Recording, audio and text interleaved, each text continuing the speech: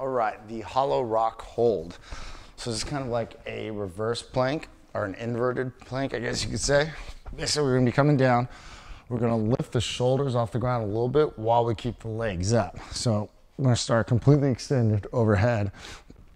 And from here, we're just gonna lift up. So we're not getting super high, just all right here. It's very important to note, we wanna keep that chin and rib cage tucked down so we're rounding in the lower back. If you're up like this, that's gonna put a lot of pressure on that arch in the lumbar.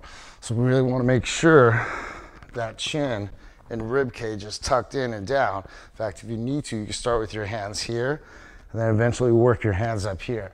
And if it is giving you a lot of pressure in the lower back, you just bring those knees up and that'll take some of that pressure off.